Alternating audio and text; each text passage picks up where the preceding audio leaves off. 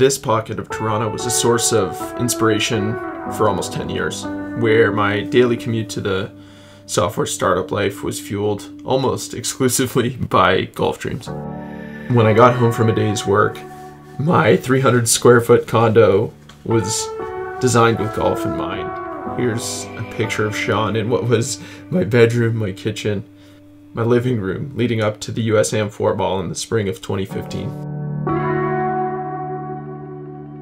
The Paintbrush is about 30 minutes north of this pocket of downtown Toronto, and getting the opportunity to team up with them as a part of their major rebrand was one of the most exciting opportunities for us this summer.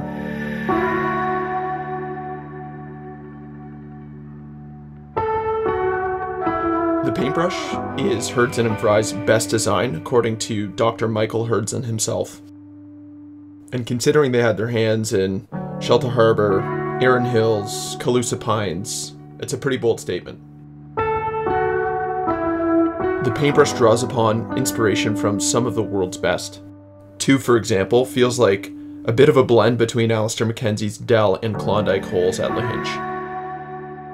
Why not mix in a bit of Dornoch influence on the par 3 fourth? The winding and downhill fairway at the 11th makes you feel like you're at Arcadia Bluffs. The uphill approach shot on 12 is reminiscent of Tralee's 17th approach shot. The width of the 17th tee shot sort of makes you feel like you're playing the first hole at the old course, while admittedly the approach is nothing like the home of golf. Simply put, the Paintbrush is a golf playground. It's like bringing out the Tonka trucks again in the sandbox and just experiencing pure joy.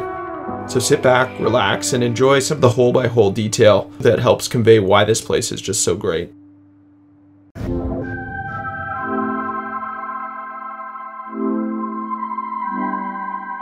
The brilliant thing about one is that it's a gentle opener, but it makes you think about how much to chew off on your first swing of the day.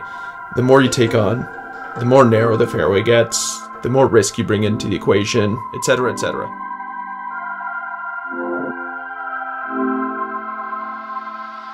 Two presents your first real birdie opportunity of the day. The thing that gets in every golfer's head on 2 is just the giant mound in front of the green that rejects every low ball flight or anything that's not coming in from the right to left.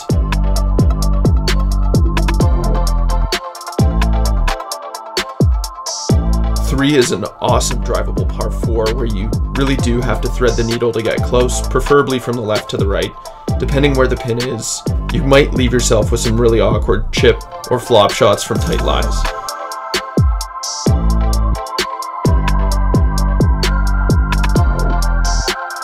4's an awesome par 3, and on the day of the shoot we were so grateful to see the pin in the back left where you cannot go short, long, or left.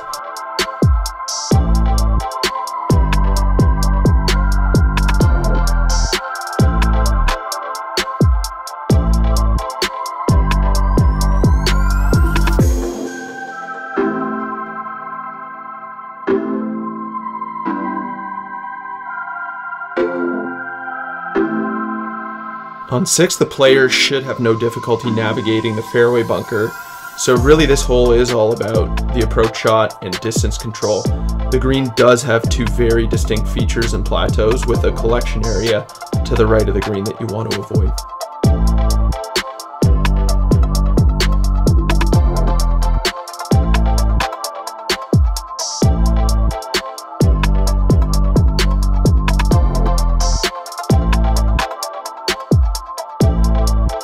The 8th is likely a 3-shotter for most golfers, and the decision off the tee is, does the player go left or right of the ruins in the middle of the fairway?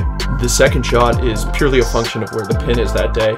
If it's in the back left, it's okay to be on the right side of the fairway because you are a little bit more elevated, and if the pin's on the right hand side, the further left you go on your second, the better angle you'll have in.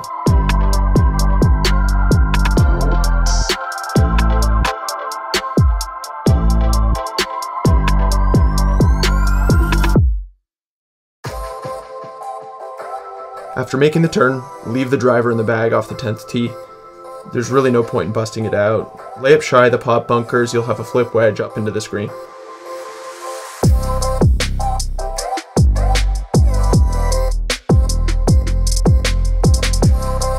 You gotta love the scale and the width of the 11th hole at the Paintbrush.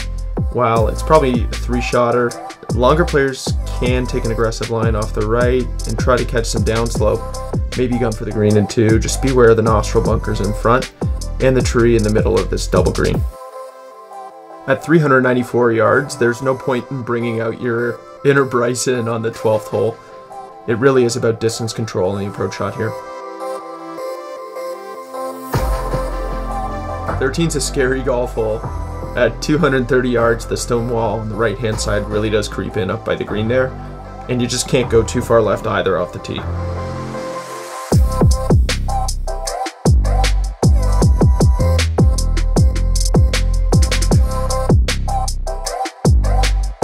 Fourteen's got to be one of the prettiest pieces of the property at the Paintbrush. It's probably the second most reachable par 5 aside from the second hole, but it's absolutely littered with bunkers inside of 250 yards.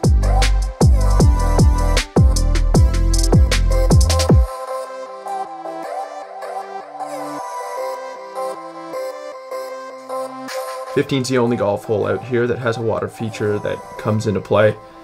No need for driver, just get the ball in the fairway, hit in the middle of the green on your second shot, take your 2-putt par, and run to the 16th.